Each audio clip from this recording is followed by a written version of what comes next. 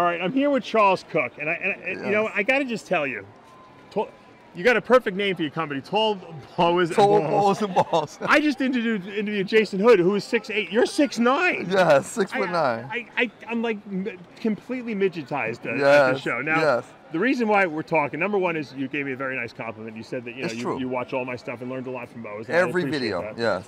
But we have something in common because we both imported some pastel line boas from Europe. Yes. I got the blue line from Thomas Siprick.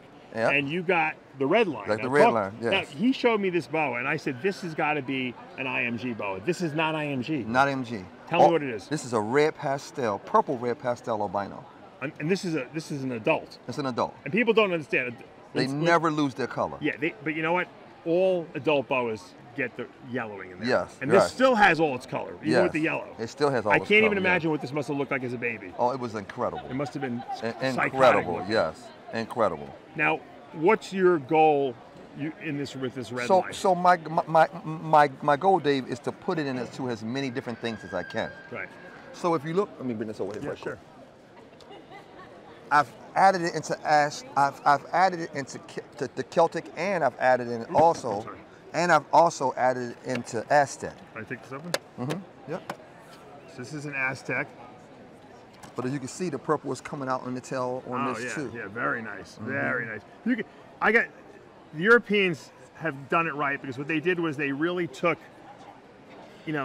genes, sharp albino, and then they selectively bred for the best color. to the best. Right. So this is a pastel type of a line rather than just some kind of gene that blood, this, that. Right. Absolutely. So, and I like that because it keep it tight. It takes a long time to do that. Yes, and it takes a lot of concentration too. And people have to understand that not all red or purple or blue lines are going to produce blue, all purple, don't red. pass that color. No, so people always ask, well, how much are your blues? I said, well, it depends on how blue it is. That's right. And that's how we price them. Right. Yes, right. according to the color. You're killing it. You're doing great. I see some great snakes over here too. Look at these. Man. Got some beautiful sun glows. Yeah. This right here is just a step down. This is a year later from this one.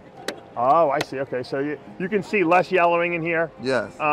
And I think probably when they were born, they were probably white looking. White looking. Yeah, white with the red, which is amazing. White looking. And the albinos turn out really pretty also.